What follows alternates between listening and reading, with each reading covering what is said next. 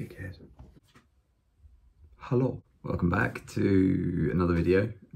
Today's one is going to be on sensory overload, which is something that I have only kind of recently figured out that I've struggled with, but it is something that I've massively struggled with, looking back at different situations in the past where I felt really overwhelmed and haven't really understood why.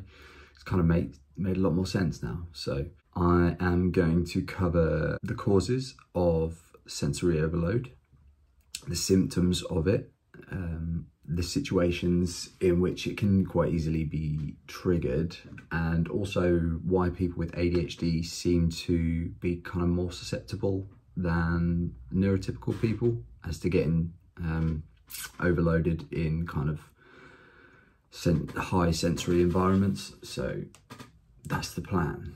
So essentially, sensory overload seems to happen when your brain is getting too much information coming into it.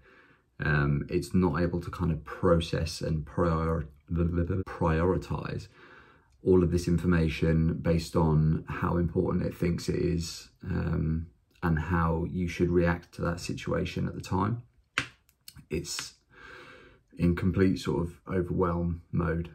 Your brain having all of this information coming in that it doesn't really know what to do with kind of panics a little bit and tells your body to get the fuck out of there, because its initial objective there, by the looks of things, is just to get you away from the overwhelming sensory input that it's under at that time. So this brings us on to the symptoms of sensory overload, and they actually reflect the symptoms of ADHD in general, to be honest. So the main ones that I could find that most people seem to suffer with when they report feeling sensory overload is like irritability, restlessness, and inability to focus.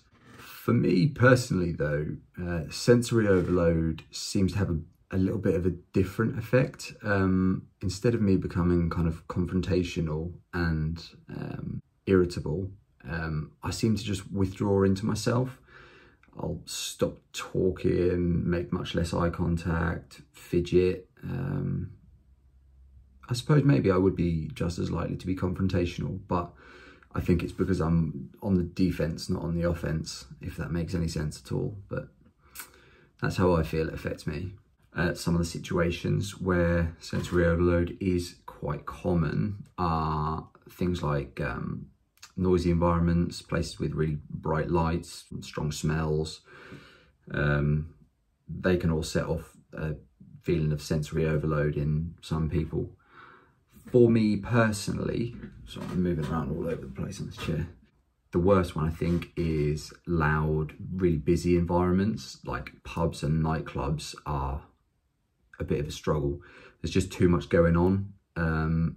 Especially in pubs, because you're also expected to have conversations at the same time as being in like a really busy environment. Whereas in a nightclub, you can kind of just shut everything out and pretend as if you're not feeling a bit overwhelmed. In a pub, you kind of have to just get on with it because you're supposed to be sociable. The second one, which might just be sort of general overwhelm, I suppose, is confrontational conversations.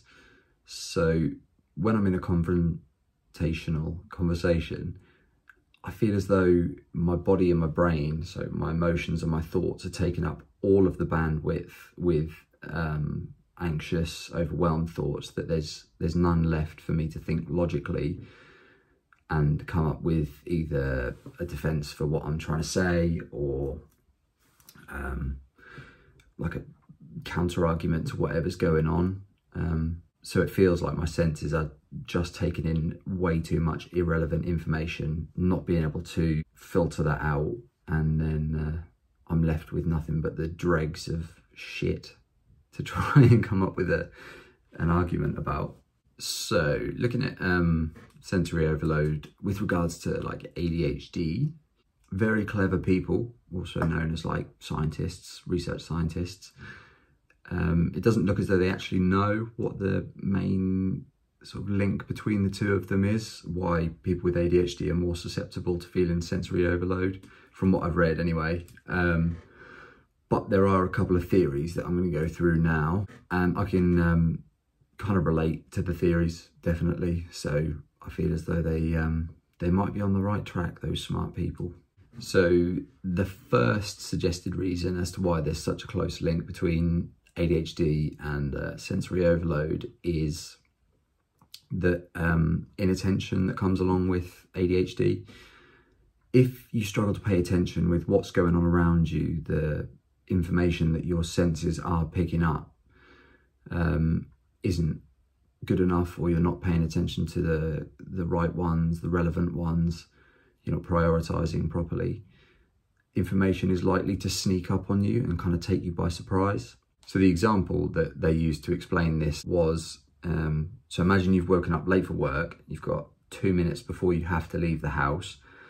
You throw on some clothes and leave, but then you realise that the shirt you've got on is one that you hate because it's got an itchy tag at the back, and you've put your housemate's shoes on, stupid person,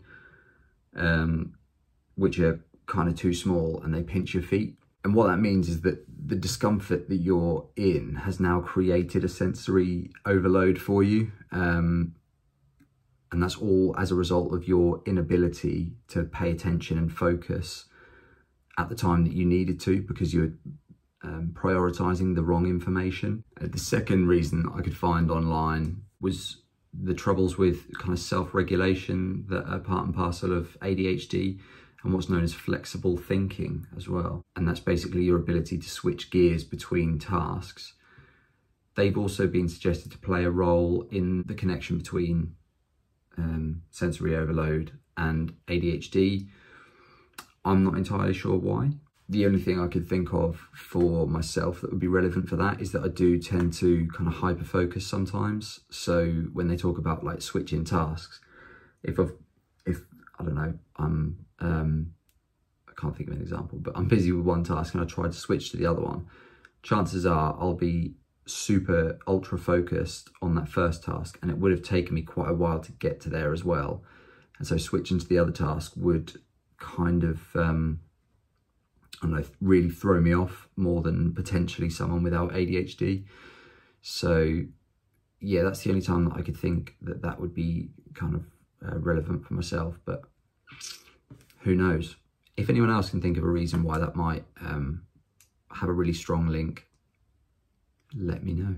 So yeah, that's sensory overload, what it is, when it might happen, and why it might happen more frequently for people who have ADHD. At this point, you're probably thinking, that's all well and good, but what can I do about it, you fanny? Well, worry no more. I have got another video coming out soon, which is a few things that I've found really helpful for offsetting the effects of sensory overload. So yeah, that should be up very soon as well.